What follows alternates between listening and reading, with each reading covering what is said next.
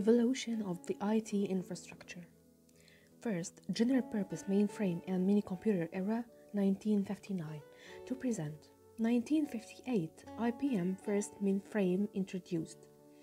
A mainframe computer, informally called a mainframe or big iron, is a computer used primarily by large organizations for critical applications like bulk data processing for tasks such as census, industry, and consumer statistics, enterprise resources planning, and large-scale transactions processing.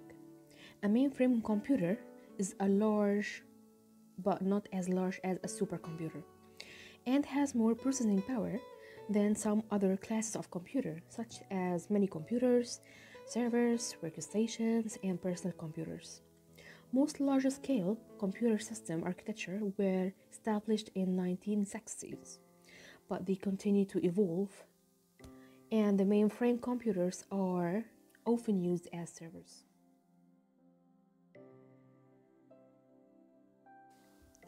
(1960) DEC released its first mini-computer, PDP-1. DEC introduced the PDP-1 in November 1960, the world's first small interactive computer. The PDP sold for about $120,000, which made it one of the most inexpensive computers of that time. In 1965, less expensive DEC mini-computers introduced. Second, personal computer era 1981 to present. 1981 introduction of IBM PC. Profession in 80s and 90s resulted in growth of personal software.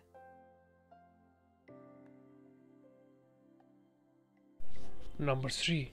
Client-server era 1983 to present. Desktop clients networked to servers with processing work split between clients and servers. Client machines need resources.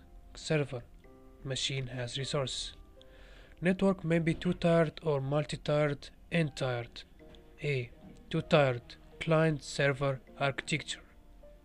In this type, computer processing is split between client machines and server machines linked by a network. Users interface with the client machines. Multi-tiered network, n-tier. Balances load of network over several levels of servers. Various types of server, network, application, web. Number 4. Enterprise Computing Era 1992 to present. Move toward integrating disparate networks applications using internet standards and enterprise applications. Technology drivers to evaluate the infrastructure. First, Moore's Law and microprocessing power. He said that computing power every 18 months. Transistors doubled every 18 months. Computing power doubled too, can be doubled or trebled or more. The price falls by half every 18 months for suppliers because of experience.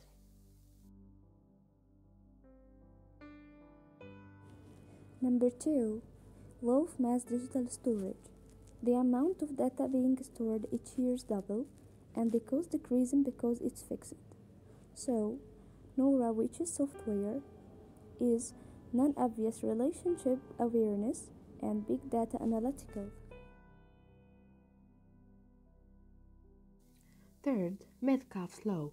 Power of network increase, so the number of members also increase. And number 4, decline in communication costs of the internet. Communication costs fall toward a very small number and approach. And our last point, software is a program that controls hardware.